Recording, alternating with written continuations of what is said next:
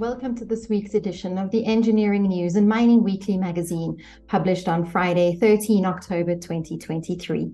In this week's cover article, Engineering News and Mining Weekly Senior Deputy Editor Irma Venter writes that electric vehicles are coming, but can South Africa's power grid support this rapidly rising technology? Whether South Africans like it or not, electric vehicles, those zero-emission vehicles that must be plugged in to run, are coming. And the question foremost in the minds of most potential EV buyers in South Africa seems to be whether the local power grid will be able to allow for the repeated and reliable charging of EVs.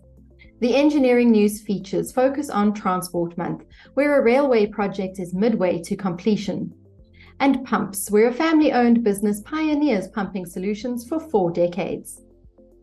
The Mining Weekly features focus on mining in West Africa, where a gold major highlights its regional commitments, and Motors Drives and Mechanical Power Transmission, where a local agitator order is a world first for a global drive engineer.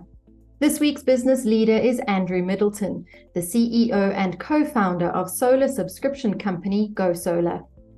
And as this week's cartoon shows, a 10-year review of the National Development Plan, which was officially launched in August 2012, will unsurprisingly confirm that just about every target that the plan hoped to achieve will be missed. We hope you enjoyed this week's edition of Creamer Media's Engineering News and Mining Weekly. Be sure to subscribe to the magazine that offers you in-depth news about developments in the real economy by emailing subscriptions@engineeringnews.co.za. Happy reading and see you next time.